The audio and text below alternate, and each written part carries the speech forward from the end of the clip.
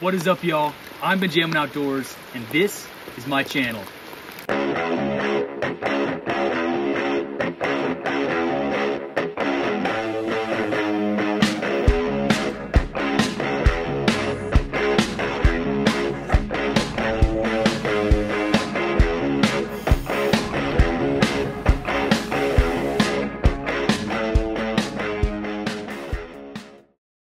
Welcome back, y'all. So today I'm actually installing a car stereo head unit in my truck. Now this is going to be a huge upgrade because what I have in my XLT F250 is just hella basic. I mean, it's got Bluetooth and I don't know if y'all are familiar, but the sync systems in these trucks can sometimes really suck. And I constantly have my voice command, I actually haven't used my voice command in forever, but even my Bluetooth sometimes doesn't want to connect. So it's just really frustrating. And when we take this 10,000 or more miles road trip around the US, I want to be able to really enjoy our driving experience. Now I can use a phone for GPS. I'm going to have RAM mounts that I normally have on my bikes up on my dash to be able to hold the phones and stuff, and along with the quad lock. But it's still, it's a small screen and it's going to be pretty close to the window, so it's just going to be hard to see, especially when we use like Onyx or the off-road apps. I want to be able to see in detail the maps that we're driving and stuff. So this is going to be a huge upgrade. It's like an Eonon or Eonon or whatever, however you pronounce it. This brand apparently has been around forever. This is an Android Chinese radio, and I was really hesitant about buying one of these just because it's Chinese. I was going to go with a brand like Kenwood that we're all familiar with, that you know is going to be a good product. But one of the criteria I was looking at was camera inputs. I wanted to have a rear camera like normal, obviously, but then I wanted to have a front camera for spotting, basically, so I can see where I'm going when I'm off-roading. I don't want to always have to get out of the vehicle, or Morgan get out of the vehicle to be able to spot me. Obviously, it wouldn't be as effective as having an actual spotter, but it's still a feature that I wanted. And most of the units that I was looking at, like Kenwood and Pioneer, that had it were, $400 or $500 at the minimum. Some of those in that price range didn't even have it. So, you're looking at over 500 bucks, and then most of those didn't even have the wireless Apple CarPlay either. So you had to plug it in. So really, you didn't get a whole lot for that 500 bucks. So I kind of thought about it for a few weeks, and I install a lot of these at my job. Now, not so much this brand, but just the Chinese dash kits in general for like the Jeep Wranglers and stuff. Some of them are kind of crappy. I don't like some features, but this one has been around for a while, like 20 years, I think, around that. And so I did some research, and this is one of the main Chinese brands that is a good radio. Now, they use all the same screens apparently, just because they fit these different dash kits. And so you can basically, they can make to the dash kits basically for all the Chinese ones, supposedly. But anyway, I'm super excited for this because I decided to break down and get this one just because I got this thing for 300 bucks. I think I actually used like a discount code like Toys10 as one of another YouTubers. So I got 10 bucks off on top of like a $10 off sale already. So I got this radio for $300 with the camera. So incredible deal, and I got the UA12S Plus 6G. So this is basically one of the best units that they make right now, one of the best performing. This has the 6 gigabytes of RAM, so it's supposed to be the fastest. So this is one of their better units. It's Android 12, so it's newer, so it should be better for longer. I'm pretty excited for it. It's a big screen, it's actually adjustable. So let's go ahead and start breaking into it, and I'll show y'all. So first off, the packaging is pretty nice, honestly. It's nice thick cardboard. The packaging itself, it looks really nice. It's even got raised lettering. Got manual, package of stuff, and even this, plastic Ziploc bag is actually like a nice soft material, soft plastic. It's actually pretty nice, to be honest. Antennas? I haven't seen no, there's a GPS antenna. I don't know what these are. What the heck? Absolutely no clue what these strips are. USB mic. Only one USB? Interesting. The actual unit. I have already torn into this, so some of this stuff's actually already been looked at, but. Oh. There's more USBs. I think there's actually 3 USBs. See. And one thing that's neat about this thing is I'm pretty sure if you put a SIM card in this thing, it can get phone signal. So there's like the actual SIM card. So I believe it can get its own signal from, you know, towers. So basically it can be its own phone, which I would never do, but it's still nice to have that option. Backup camera input. Curious where the front camera input is. Probably is in this one, because I know it has a front camera. Audio, probably this one right here. Yeah, front camera input. So it's got 2 camera inputs. That was a huge plus. That's what I wanted. This unit actually has wireless Apple CarPlay, wired CarPlay, mirroring, Bluetooth of course. I think obviously it's an Android, so it can do, you know, get apps, it can do all those same things. So anyway, it does literally everything that you would want it to do. And one reason I went with this unit was because it was flexible. It was adjustable. And my dash is not made to be able to have a screen of this size. So this actually pops off the main unit. And this actually swivels. It can go up and down, angle different ways. It actually can, you know, adjust up and down a good bit. So if you got like air conditioning controls down here and you want to have the screen higher, you can adjust it up. So it's actually got a locking mechanism back here that makes it adjustable basically, and then this obviously swivels. And there's the GPS. You put your GPS SIM card in there or whatever. But yeah, I mean, this thing is probably the most versatile one that I could find. All the other ones were like, all the tech was on the back of the screen. That's what I've installed in a lot of Jeeps, is it has the plugins directly on the back. It doesn't have this doubled-in unit that plugs into a screen. I kind of like this setup because, well, it's actually gonna be easy for me to install. I just unplugged this and I had to get the doubled-in unit. So I can install this like my normal doubled-in that's in my truck already, and then you just gotta pop the screen on. So it's probably one of the better options, especially more affordable options for like my truck. I do think they make some like full dash kits that are come like with an iPad on it or something like that, you know, something crazy like the Tesla dash. But I think they're like $800 or $900 or more, or something close to $1,000, I think. So this is just a really good option if you want a large screen in like my truck or a truck that's similar. My dad and my father-in-law both have the same F250 that I have, except in a higher trim level. So they already have the better, taller dash that has the screen and the backup camera and all that stuff. So if you have like an XLT or an XL, this is the cheapest way to be able to get anywhere near that level, especially without spending the same amount that they spent on the truck. You're always gonna pay for the higher trim levels. So if you don't want to, you can do a few upgrades like this, which my dad's can't do anything near what this thing can do. This thing is like the most capable radio on the planet, it seems like.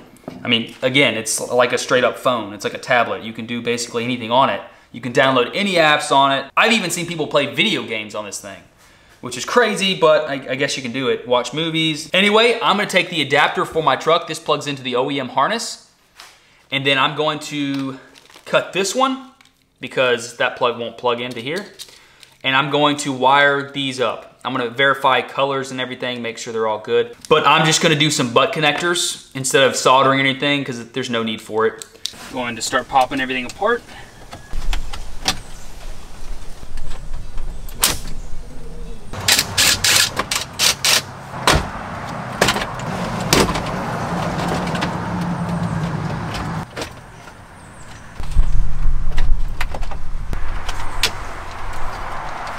the dash out.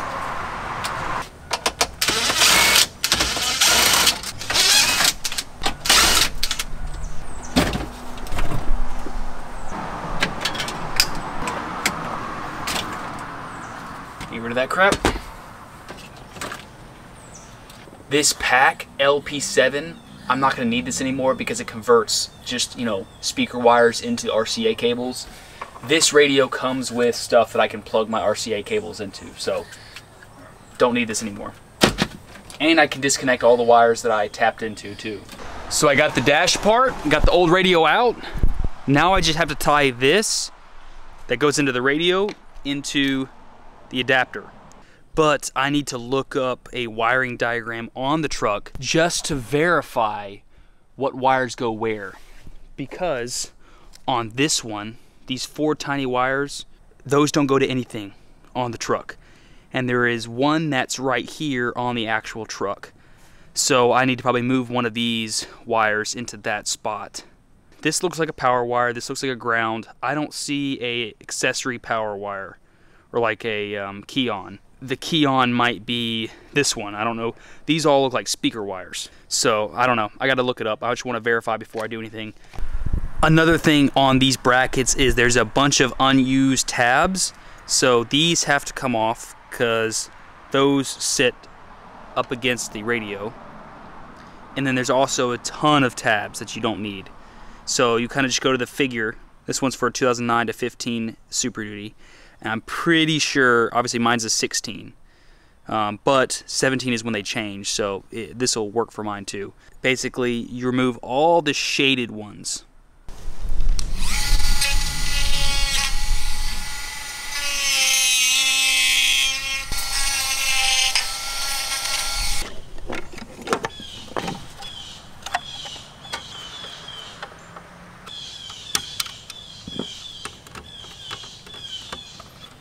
Alright, that's what it looks like. And you can tell this thing is significantly smaller. I mean, you put that thing on the face of it, look how much further that sticks out, the OEM one.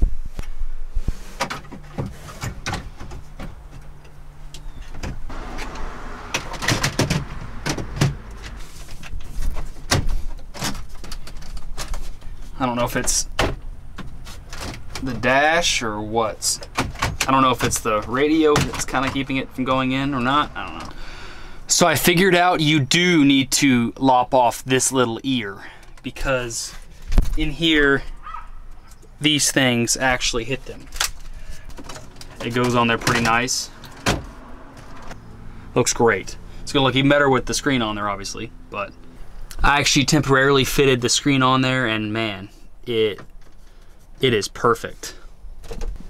So as you can see right there, I think that white and purple line goes in and then that red comes out the same spot. So I got my tester on it. So we're gonna see, turn the key, get the light, there we go. Nothing. So that is not key on. Now let's see if this is constant power. Yes, that yellow is constant power. So we just gotta go through here and figure out which one is key on. For the life of me, I can't find the accessory wire that I hooked this up to because it was working. Every time they turn the key off, this would turn off. But there is a power delay. I was watching another YouTube video and the guy was talking about how, the radio will stay on until you open up your doors after you turn your vehicle off. Even if you turn the key off in the total resting position, it'll still stay on for a little bit until you open your doors. And if I wire it directly to a key on, then anytime I turn the key off, the radio is going to turn off. So I'm actually going to tie into that power delay wire, basically. The guy actually went down here and found it up in there. And so I'm going to do the same thing. I'm going to find that, tie it in, bring it up here, and then we're going to have the radio be able to stay on until you open your doors. So that's going to be kind of nice. So I pulled the plug off the side of the fuse box up in there. Basically just gotta push that and then lift up at the same time and wiggle this thing out. And you gotta cut back the electrical tape a little bit and then you can find the green/teal with a purple line. And I just shaved off a little bit, just cut off the coating, and then basically opened up the center of the wire and shoved a black one through it and then wrapped it around. So once I solder this, it's gonna be really solid for many years to come. Then I'm gonna cut off excess and run it up, you know, where it looks really good, up in there basically, all the way up through there to the accessory power on the actual radio wire. And that's what it looks like. So I'm gonna wrap that up with electrical tape, and then we're gonna plug it back in and test it out, see if that is in fact the wire. All right, so we got it hooked up. Turn the key. 12 volts basically. Key off. Power still on. I'm about to open up a door. Nice. And for the mic, I'm gonna put it right here at the top of this trim on the A-pillar. I just shoved the radio side down at the bottom of the A-pillar, and I'm basically gonna just tuck it up. I wanna show y'all how dumb I was. So I installed this bass knob a while back, and I thought that I had an issue. I mean, I thought I needed a male-male to be able to make this work, male-male RCA adapter. And so I got it and put it together and taped it up, and this was in the dash. This goes to itself. Like, those are taped up, they go to their self. Input, output, like, are you kidding me? Was I that stupid? So, we got the radio back in, ready for another test. I got all the speakers hooked up, and I got the radio hooked up as well, the radio antenna. So hopefully I'll be able to get some sound out of it, make sure it works.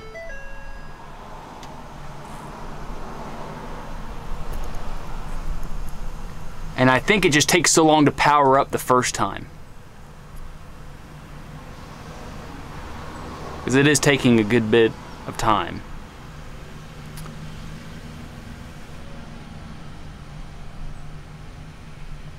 Let's see, let's turn off the vehicle first and just see.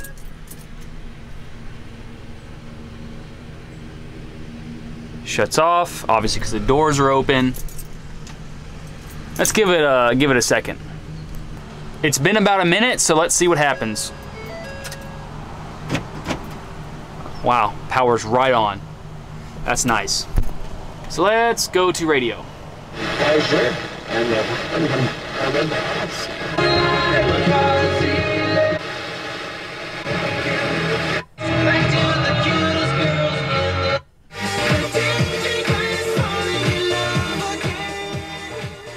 It even says what's playing.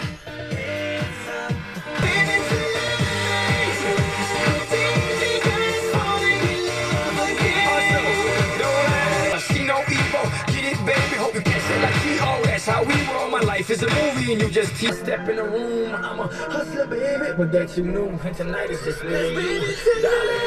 It's playing over there. It's playing over there.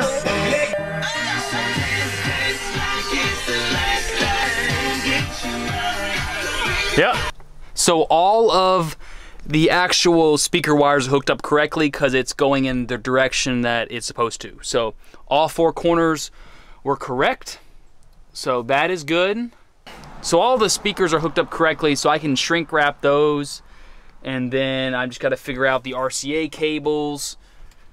And then I got to run a backup camera up through here, so when I put all this back together, I can obviously not have to tear this back apart. At least until I get the front camera. So I'm gonna go through here and show you what I did. I actually just matched the colors. The colors actually worked as they should have. I don't think that I had to move anything. I moved that red wire, but it didn't do anything. So all the colors looked good, and I already tested it, so everything worked. And these butt connectors, obviously after I crimped them, I tugged on them, make sure they were good, but once you heat this, and this heat shrink, you know, it actually has glue inside of it too to make it like waterproof. Once that, you know, melts, it honestly holds it together really well too.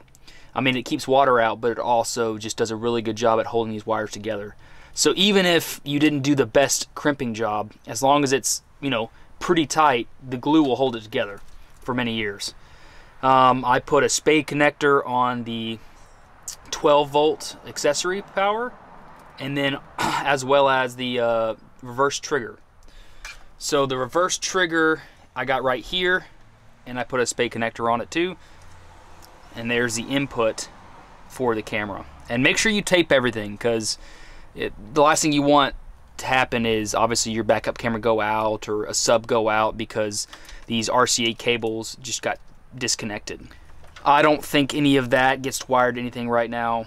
So that reverse trigger that I'm going to hook in on the other side, I'm going to hook it into the reverse light. So it's going to send power to here, as well as the camera. It's going to turn the camera on, and then this is going to send a signal to the radio to let it know it's in reverse. I got an RCA adapter. So this is the subwoofer out right here. I did a splitter so I can connect it to my bass knob and then have it run to the sub. I could have probably put it on, like, you know, the speaker RCA cables, but just for adjustability on the radio, I want to make sure the subwoofer is accurate, saying when you adjust the subwoofer, it actually adjusts the actual subwoofer one. So that's why I got that. It was like $6 at AutoZone. I got the mic coming down, zip tied to some bracketry, as well as the backup camera. I don't want any of this stuff to fall back down. The 4G antennas, both of them, I don't need them, so I actually zip tied them up in here, because if not, I'm gonna lose them. So I'll have those back up in there if I ever need them.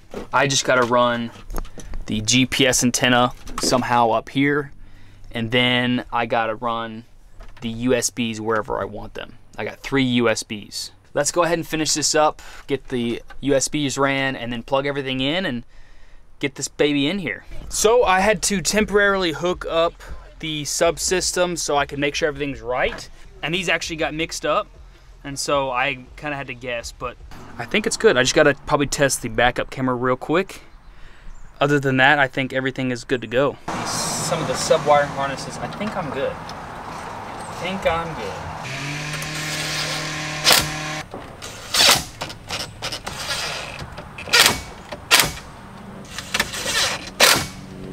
Unit is pretty solid in there. AC, upfitter switches, brake controller, traction control, or advanced track, all that kind of crap. 4x4, one of the most important things.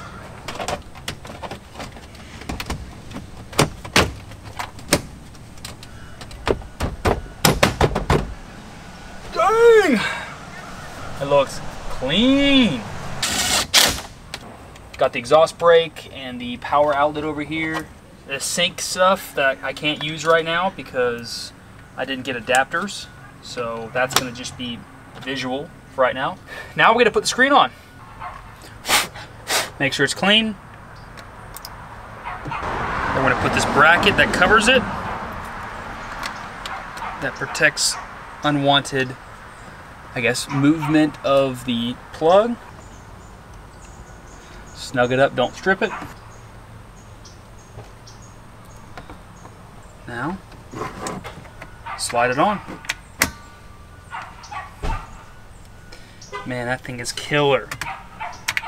And you can adjust it up and down, like it can lock all the way up there, or it can lock all the way down here, but that covers up my AC, and it's pretty sturdy. I mean, yeah, it'll probably shake when I'm going off-road a little bit, but man, that looks good. It boots up like super quick. Like, watch this. Boom. I mean, that's awesome. And it helps that it's 6 gigabytes of RAM, so I mean, it's just laser fast. And I mean, doesn't block my vents unless, I guess, theoretically you're blowing it towards somebody sitting in this seat or over here.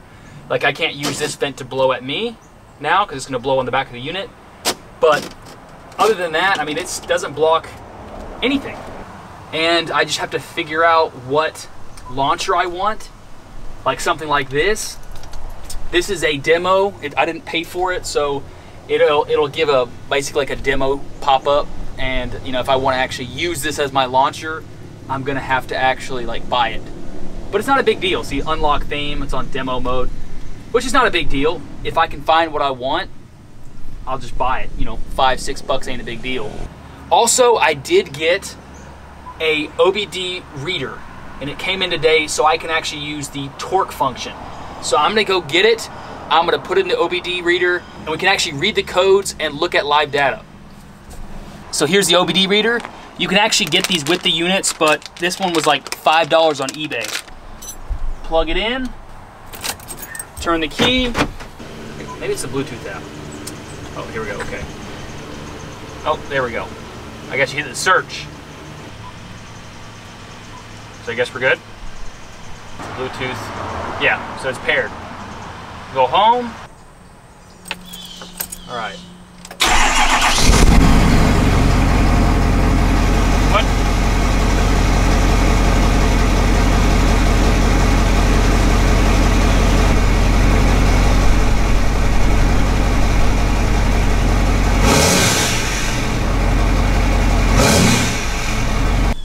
The feature works, so that's pretty cool. So I've had the radio installed for a few days now, and as you can see, I haven't even taken the film that's on the front of the screen off, and I already have some issues with it. So yesterday when I did my tires, it was early in the morning, I realized that these buttons do not light up, which really sucks because, you know, you have to actually touch on the actual screen if you want to raise the volume and stuff, unless you can remember basically by, you know, memory, like happen to hit the volume up. Because I don't have a CAN bus system for my steering wheel controls, which I might want to do in the future. But anyway, that kind of sucks. And then yesterday, I turned the truck on. Nothing happened. So actually, when I turned the key initially, it basically like rebooted entirely. Like, so it goes to the, like, does the Eonon logo and then Android powering on. It took like 30 seconds. Normally, if there's already power to it, it'll just boot right up, basically immediately, like 1 or 2 seconds. So it basically, to me, means that there's a bad connection on the power, or something shorted out inside, or a fuse blew, and then because the time after that, I turned it back on and it didn't turn on at all. So I'm worried that it was faulty wiring. Hopefully it's just faulty wiring. Hopefully it's not the radio's fault. Maybe I'm hoping that I didn't get a bad unit, but if I did, I'm hoping they warranty it, because I've had it for like 3 days and that would really suck. And that's kind of why I'm getting this radio early on, so obviously before the trip I can work out all the kinks, make sure it's a good radio, and I don't have issues while we're out there. So anyway, let me go ahead and disassemble everything so I can try to pull it out and see what's going on. It seemed to be just the actual main plug on the back was just not connected well. So I may have to try to bend some of those tabs in the actual plug so they get a better connection. And I might even contact Eonon to try to see what they will do for me, because this is really frustrating. Maybe they'll give me a partial refund, maybe they'll give me another wiring harness, I don't know. Maybe they won't do anything, who knows. But it is a little frustrating, and I'm hoping I can kind of figure this thing out, so when we're bouncing off-road while we're overlanding, we're not going to have the radio go out, or our, you know, GPS go out or something, you know, because this is really frustrating. Now, I love the unit itself, but I definitely don't want it to keep on going out on me. But anyway, let's see if we can bend some of those tabs just a hair to be able to get a better contact, and then we'll put it back together. So I bent the tabs on the power and the ground wire a little bit more. So it was just, there's a tab that basically bent down, and I just pulled it down a little bit more. So hopefully there's a little more tension on it when it hits one of those prongs. But hopefully don't have this issue again. Nice. Hopefully I won't have to pull this thing back apart for a while, if ever. Yikes. Now it's freezing up. What the heck?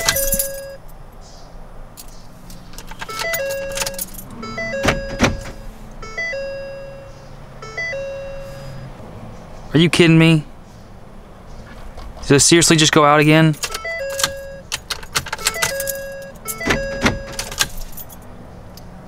Oh my gosh.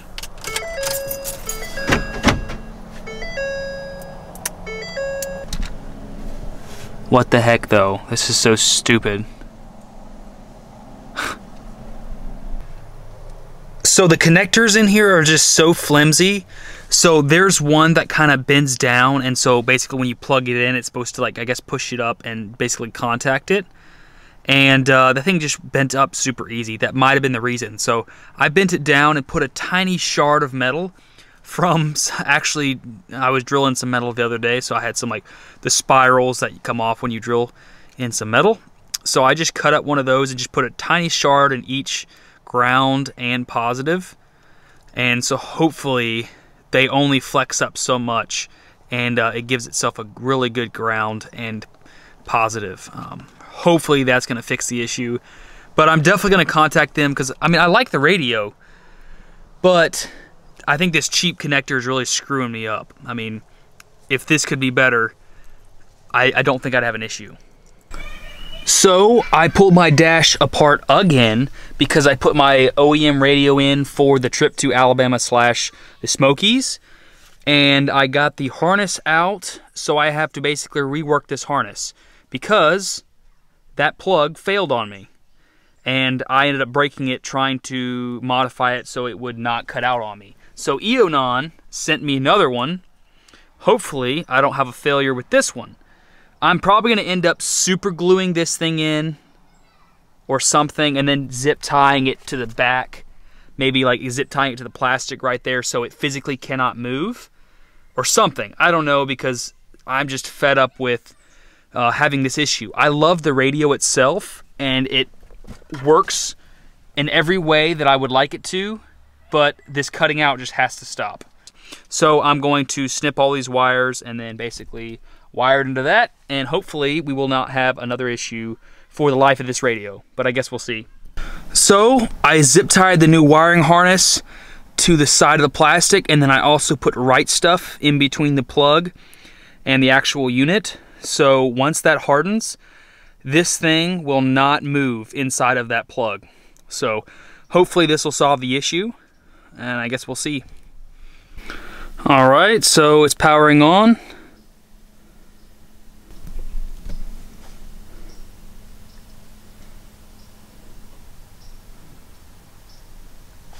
Alright.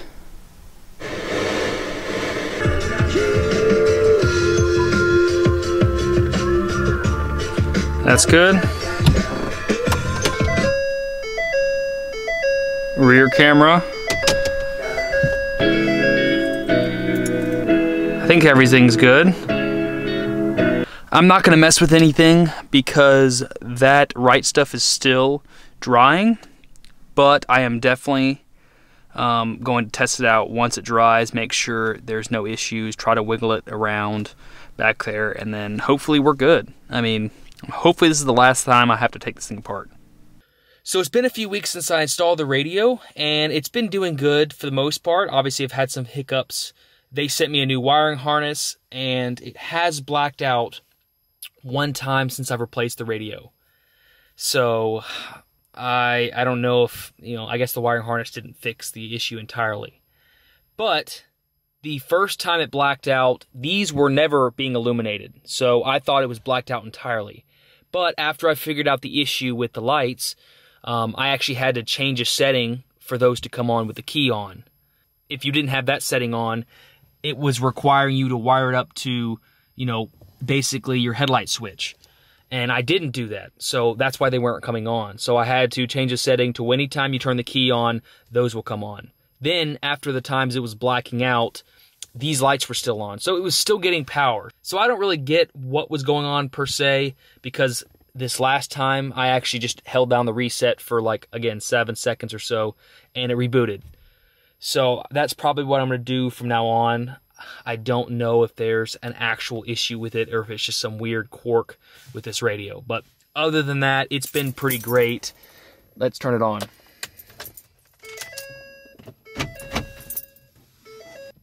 I mean, everything works great.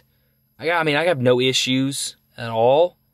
Again, it hasn't frozen up yet. Hopefully it won't do it. It's only blacked out one time since I put the sealant around the plug and zip tied the plug out of the way. But, I mean, it's been good. Honestly, for 300 bucks, I would do it again. And, I mean, if you can try to work out all the quirks, I mean, if you don't know how to work on this stuff, I wouldn't recommend getting one, because you'll probably have to take it back to the person whoever did it. It's, you know, you kind of have to know what you're doing to be able to problem solve if there is an issue. But, you know, if you can install it and you can figure out those issues, it's awesome. I mean, for 300 bucks, I am very, very, very happy with it. So I'm going to take the truck for a short ride, show you how the radio works. There it is. I also got a new camera. I'm not going to show it to y'all right now, but it is sick. I also am currently wiring up a new addition to the truck. This is a Wolfbox dash cam mirror setup. So I need to run the rear camera so it can do all-time rear, because I can't see jack squat out the back. Those are my super bright LEDs inside of my house. And, I mean, you can only see the sun out the back. Basically, it's like way too dark. So this will allow me to be able to actually use the function, again, of my mirror. I can actually see what's going on behind me without looking in my side mirrors. And obviously, because if I look out back, I can't see nothing. So it gives me that opportunity again. And also, it records front and back at the same time. It's pretty sweet. But anyway, let's get back to the actual radio. And it automatically connects. When you start it, it kind of has to shut off and cut back on, unfortunately. But it's so fast, it doesn't matter. And I got my quad lock up here. Freaking love the quad lock. One of my best bike purchases. Oh, let's see. Sometimes I can hit it. There we go. There we go. It's awesome. So I currently have Onyx displaying on here, but you can also use Maps or probably Google Maps as well. But I got radio. This is Apple CarPlay going off my phone. And there's my dash cam. So I can basically, you know, do anything. And it is very nice. And this is really the main reason I wanted to have this thing, was to see Onyx while we're traveling off-road, because otherwise I'd have to use, you know, the phone like this, and it's just harder to see that compared to that. It's a lot bigger, plus you can, you know, make that even larger. Just so nice. And between that and that, it's gonna look like, you know, I'm driving some brand new truck. It's gonna be a really nice addition. I think that was a little bit over $100. That's with the extension kit for the rear camera, because my truck's so long. So I actually got an open box for 100 bucks and then $20 for the extension. So not too bad. I think this normally goes for 150. And then obviously I got this for 300. And I think I had to spend 20 bucks or so or on something else, the dash kit and stuff. So I'm in about like 320 for this. But in between these things, it was about 500 bucks, but I think it's gonna drastically increase my experience inside my vehicle and just overall better to drive, because I'll be able to see out the back as well as have video out the front and back for safety purposes. You know, if somebody tries to cut me off or, you know, for whatever, you know, any reason. This is 4K, the front, the back is 1080p. I think the upgraded version I could have got 2.7 out the back, but doesn't matter. This thing, obviously, I don't know what this display is, but it's, you know, more than good enough. But obviously, you know, I can go here, go to the apps, I can go to regular maps. It's just super nice. Soon we'll be all the way out here in this part of the world, which I'm super excited for. I gotta say, the quality of this camera is wild. I'm super excited for the future with this thing. I got a lot of lenses. Now, Morgan and I did spend a fortune on this thing, like 5-6 times the price of my camera. So, and mine wasn't cheap. So, you know, we gotta take care of it, but it's gonna improve the quality of our videos, I think, tenfold. So I'm super, super excited. Like, there's hardly any light in here right now, and there's so much light on my face. I guess it's coming from the radio and stuff, but this quality is insane. But I'm super excited to learn how to shoot on this thing.